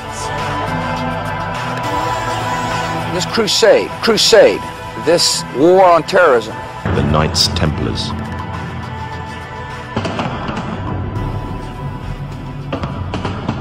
In Jerusalem, the Templars began to deviate further and further away from the practices of Christianity. They learnt the secret arts of the Kabbalah, an ancient form of Jewish magic, along with its dark rites and rituals. In 1717, the Templars made their reappearance in Europe. They had grown in both number and strength, and were now ready to coin a new identity, free from their reputation of the past, and given credibility by none other than the monarchy and aristocracy of England. And the name they chose for themselves was a name that would be known by many, but understood by a few. This new name, the Freemasons. Now, at its very core, this issue seems to tie right into the Knights Templar. And I know that sounds very strange from the get-go, but honestly, this deception that's coming into the church is actually tied to the Jesuit Knights Templar, the government of the Order of the Temple of Solomon. I mean, not only are we in the time where everyone's saying, you know, is there going to be a third temple? And then in 2013, it comes to light here that the Knights Templar are back, you know, not that they ever went away, but they've come back into the public light. The Sovereign Magistral Order of the Temple of Solomon. 2013 AD. It's fully restored as an independent sovereign subject of international law in 2013, embodying the authentic Templar heritage. And we literally have a whole website here which is dedicated to all of these official documents, legal documents mind you, and the missions. This is what I want to show you, this Templar spirituality. And this is how this links with this deception that we're seeing, the worship of the goddess, the reverence of the divine feminine, Gaia.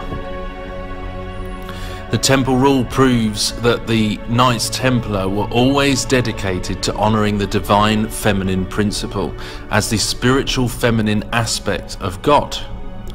So you can see how this ties to the Roman Catholic Church, to the Jesuits, to Allah, the moon goddess, and to all of these false religions, but also this pagan New Age, which is actually the Old Age Babylon agenda, and the throwing out of this masculine. We know, we see all these attacks on God and the Old Testament and the truth of God, and turning into this airy-fairy, emotional, experiential deal without boundaries, without restrictions, without commands. And all of this stuff is tying into, when you come to its very core, the conspiracy at its very heart of the New World Order, the Antichrist, the paganism, the Babylon agenda, New World Order, is actually rooted in the Knights Templar, who never went away, but now in 2013 have officially come out into the public and declared themselves sovereign, a sovereign entity without territory, but sovereign nonetheless.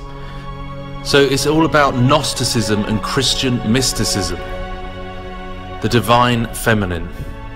The uniquely ancient and diverse heritage of Templar spirituality was fully disclosed to the Vatican and officially endorsed by the Roman Catholic Church. Authentic Templar spirituality is a form of esoteric Gnosticism which is wholly compatible with the canonical Christian mysticism of classical Catholicism. Gnostic spirituality primarily concentrates on personal divine communion through the Holy Spirit. Here we go, look, Templar chivalry, look at this. This is the picture of the Pope with all the world leaders of religions, of false religions. Hinduism, Islam, Baha'i. And this is what they are showing. And at the bottom of the page we can see all of these emblems which say a lot. Pontifical protection, recognized by 5 Vatican papal bulls as Templar guardians of the Church. Cooperation with Islam. Look at that, cooperation with Islam as a tool of the Jesuit Knights Templar. Look at this. The Knights of Saladin under Templar sovereign patronage. Diplomatic relations with the United Nations, with the crest of Rome. Ladies and gentlemen, the President of the United States. Governor Peabody, members of the faculty, ladies and gentlemen. It is a great pleasure to come back to a city where my accent is considered normal.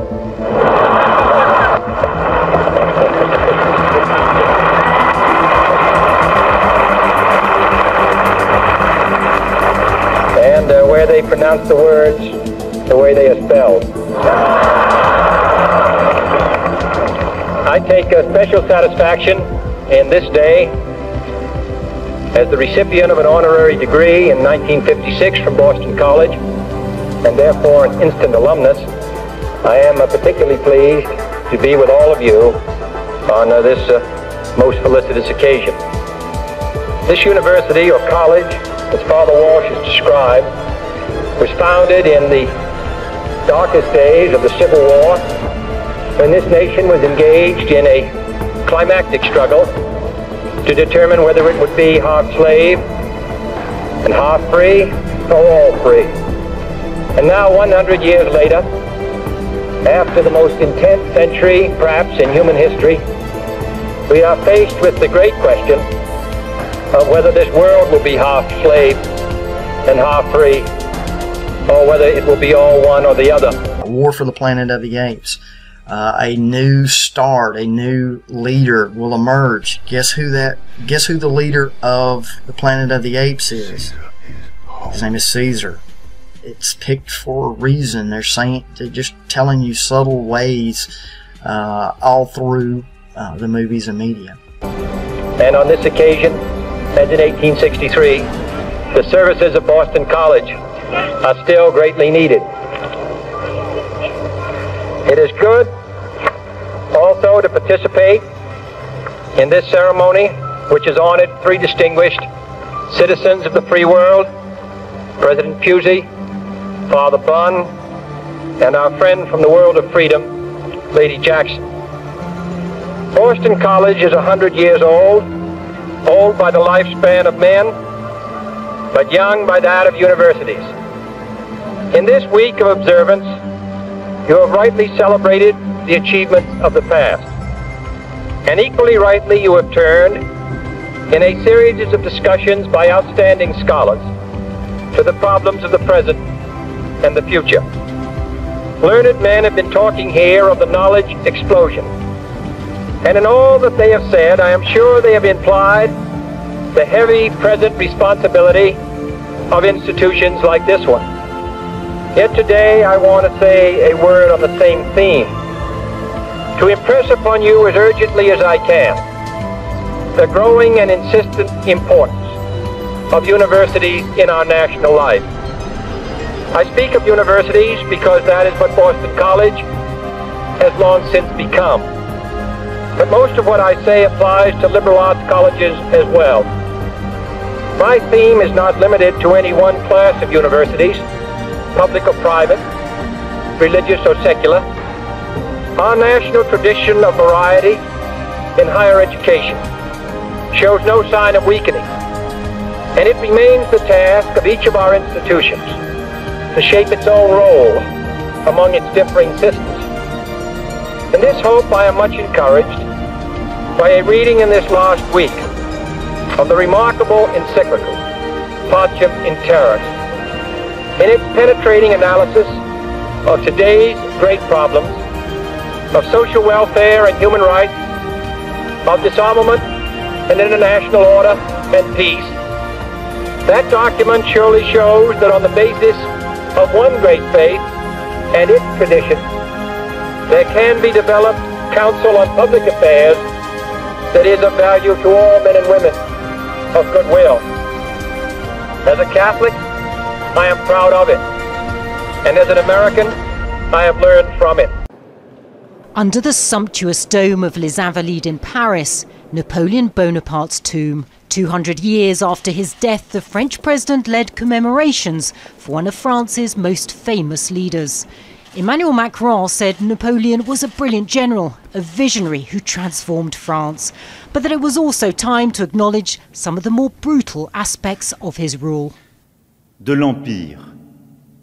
Nous avons renoncé au pire. We have renounced the worst of the empire and embraced the best of the emperor. To commemorate this bicentenary is to say this, simply, serenely, without giving into anachronism, which would consist of judging the past with the laws of the present. Napoleon forged his destiny in the French Revolution. A gifted military leader and fiercely ambitious, he was crowned emperor at 35 and went on to dominate Europe. He created many of France's institutions, and his Napoleonic code still defines civil law. But his lust for power cost many lives. Napoleon Bonaparte was a deeply complex person, both a progressive and an autocrat, so how he should be remembered increasingly divides people in France. The western port of Nantes was the centre of France's slave trade. Abolished during the French Revolution, Napoleon reinstated slavery in France's colonies in 1802. It's a part of Napoleon's legacy that campaigner Michel Cocotier says was ignored for too long. It's very important to have these keys to understand history as it is and not as we would like it to be. I think this new way to look at what the past was is the right way to understand what the present is and what the future could be. Whether regarded as a tyrant or genius, fascination with Napoleon endures. And this is a letter that Napoleon wrote while he was on St. Helena. Yeah. I will show you. So it's very rare. It's very, very rare. Letters like this one, written by Napoleon 3 years before his death during his exile on the island of St. Helena, are much sought after by collectors. A myth surrounds his character. It's his glory, his military aura. It's why he captivates people around the world. Macron says it's essential not to erase history but to face it.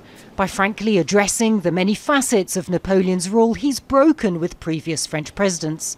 Reassessing Napoleon's legacy may frustrate some, but it can also offer a richer understanding of France's past. Napoleon, Alexander the Great, Donald Trump, we're all cut from the same cloth. This morning, the Trump campaign revealing the endorsement of 88 retired U.S. generals and admirals.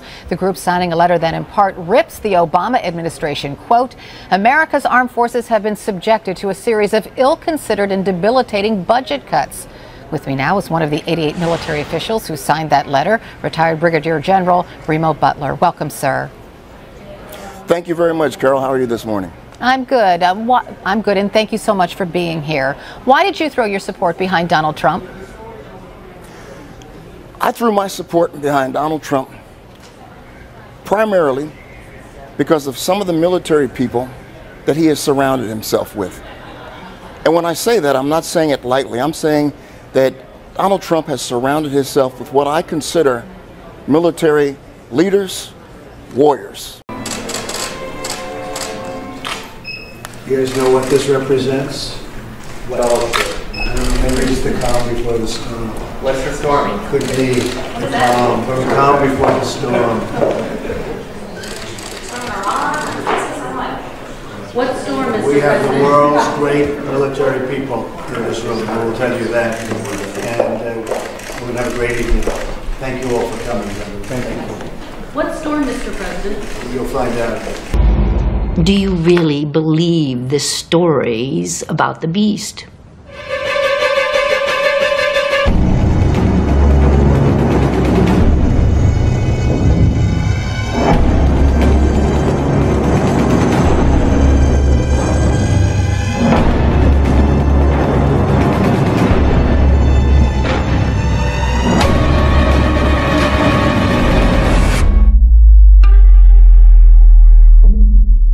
The world will understand now.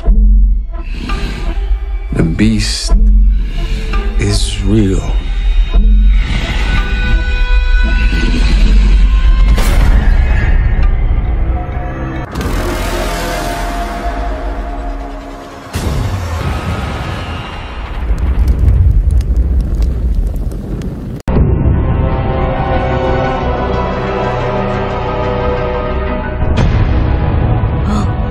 That's before September 2044.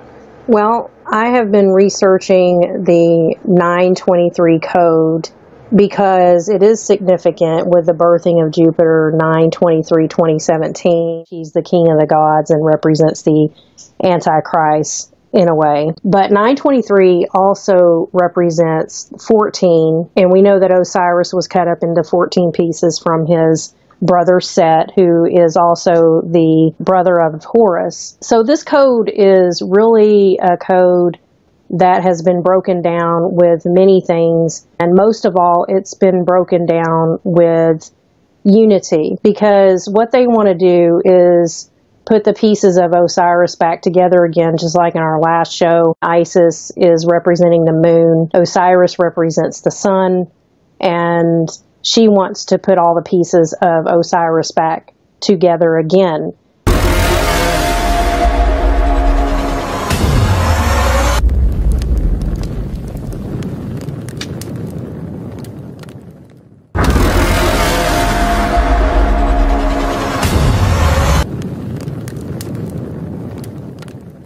When Chekhov saw the long winter, he saw a winter bleak and dark and bereft of hope.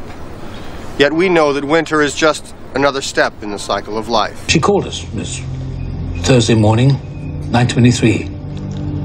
I thought, okay, this is it, here we go. Do you believe this? I don't know what's going on. You never know what's going on. Thank you. Agent Dunham, I need immediate evac. 923 Church Street. There's a device on the 47th floor. Nicely done. I'm going to take you back to 2004 to a movie called Godsend. Okay, the movie is Godsend. Now, this is also a play on words, also how the elite work. Also, this is very important. When I say a person, oh man, you are a godsend. Oh man, she showed up, man, you're a godsend. That means that you're, man, I'm blessed. I'm glad you showed up. You saved the day. You're a godsend. Okay. Now, this is very important, is if I say to you just simply godsend, G-O-D-S-E-N-D, godsend, separate it, God's end. So it's the same word, but pronounced or said another way, and how you perceive it. God's end, God's sin. So it's one way is viewed as sounds great, the other doesn't sound so great. Here's another example. I'm going to say a statement, and then based on how you perceive it and where your mind is at the time, you will hear it a different way. Not everybody will agree when they hear it. And here's the statement. I won't sin. I won't sin. Okay? Now, you can perceive that as I won't, or I will not sin. Okay? I will not sin. I won't sin. Or I won't sin. I-W-A-N-T, sin. See? Depending on how you perceive it, it's two different outcomes. Same statement, but perceived two different ways. And there's a lot of that going on in today's media, music, movies, everywhere. Perceiving it. That's why conspiracies are right out in the open. They're not hiding anything. It's how you're taught to see them and perceive them and read them. That's the only really difference. And I don't understand why certain people can't see it, but I understand how the secret societies and things, how they work. So let's go back to God's Sin, 2004. It's about a couple. They agree their deceased son, they're going to have him cloned, bring him back from the dead years after, like a rebirth, resurrection again, okay? God's end. So they're telling you something actually in the title, two things, and it's very, very subtle to catch it. But like the tagline even tells you is, when a miracle becomes a nightmare, evil is born. See, there's a miracle mixed with a nightmare, the two. It is also the dark and the light, the black and the white, the Masonic. There's something that's not right. There's something that is right, but it's not quite right. And they're telling you things. It's a God's end, it's great, or it's God's end, which is terrible. And what are they talking about here? Same thing I'm showing you is there's coming a time where the body, which once you realize we are the temple of God. Sorry, folks, that if you don't believe in that, I'm sorry, but this is the ultimate game. This is it, guys. The one game is if once you understand where the enemy is focused, it is us. It is the temple of God, humanity, the human brain, mind, all of this stuff for your soul. Okay, so they're resurrecting the son, Adam. Going to resurrect him. But here's where I'm going to connect some more dots for you guys. Everybody made plenty of videos, and they have over the years. This year it's no different, of 9/23. 9/23. Listen to me, people. 9/23. September 23. Do you understand? I'm going to tell you why you see this all over the place and the number of 9/23. Listen, this is it. I'm telling you.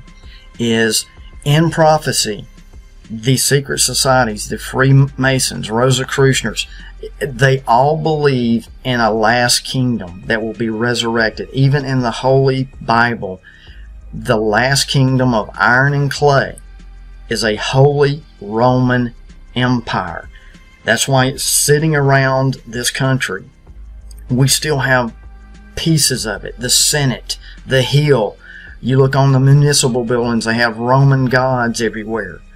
It is a resurrected Roman Empire, and the first Roman emperor was Augustus Caesar. Okay? He was born, here we go, September 23rd, 63 BC. 6-3, 3 6s, 666. I mean, it's all intertwined. He is the first Roman emperor. That's why that's dedicated that number, that's on that day. And they believe in a resurrected Roman Empire for a reason. The Holy Roman Empire, the imperial banner is the double eagle. Get it, folks. Double eagle, double phoenix, doesn't matter. It's all the same. A new world order. It's all the same. And they believe in that one day that it will be resurrected. It's in the works now. That's why they do what they're doing. And here you go. Listen, I go even further here. Adam Duncan. Here's the tagline. It's even on the movie poster. I don't know if you can see. I couldn't find a good copy of it. He was born December 11th, 1987. He died December 12th, 1995. He was reborn September 23rd. Are you seeing here? They're telling you something. That's it. They believe Adam Duncan going to be reborn. He's going to be a duplicate, an antichrist, born 923. But even if I can't predict where you are, I can turn the walls to glass. I should thank you. I'd almost forgotten the excitement of not knowing. The delights of uncertainty.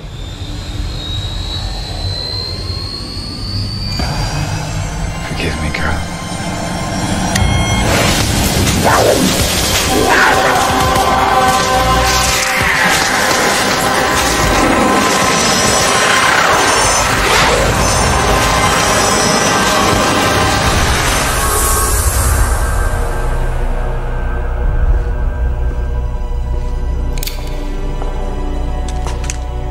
Such a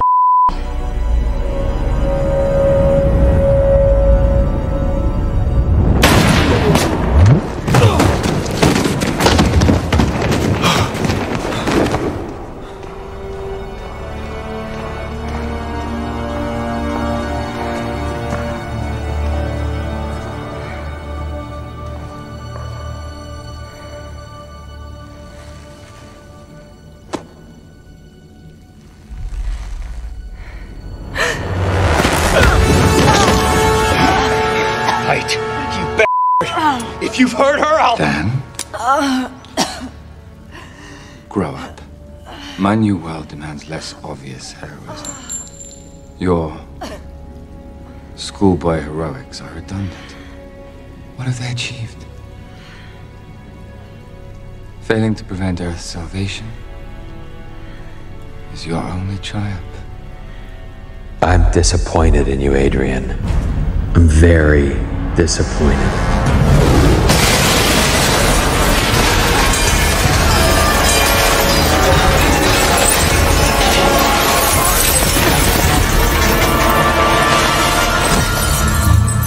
Reassembling myself was the first trick I learned. It didn't kill Osterman. Did you really think it would kill me? I have walked across the surface of the sun. I have witnessed events so tiny and so fast, they can hardly be said to have occurred at all. But you, Adrian, you're just a man. The world's smartest man poses no more threat to me than does its smartest termite. What's that? Another ultimate weapon? Yes. You could say that. Under attack. Millions of lives were suddenly ended in an act of evil perpetrated by Dr. Manhattan himself.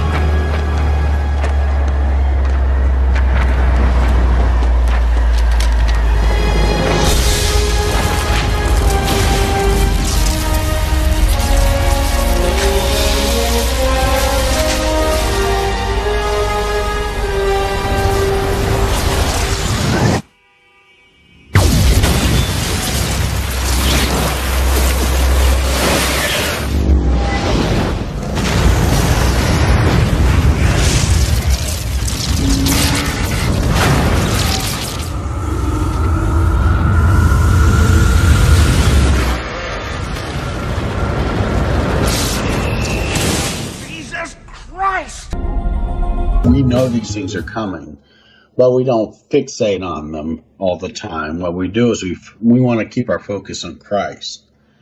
When you're not fearful and you find your place in Christ, Psalm 91 is a great prayer of protection for the Christian believer, that if you claim that scripture for yourself and dwell in the hiding place of Jesus Christ, he will protect you. There's promises in that scripture for you. Just lean on Christ, surrender to Christ, believe that Christ and everything he says he means, and they're all promises that you can take to the bank. And we will persevere and stand in this time. It's the greatest time to be alive.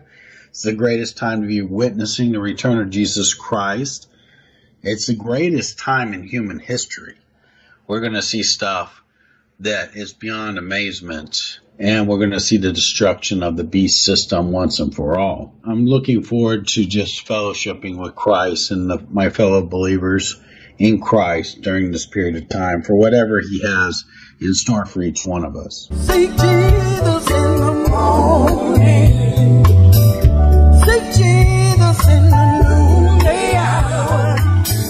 Seek Jesus in the evening before the sun is going down. He said, "My hand, and it shall be given to you. Seek and you shall find. Knock and the door will be open to you, and he will come on in and talk with you."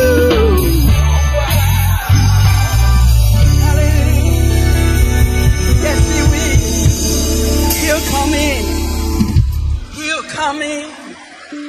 If you're seeking, he'll come in.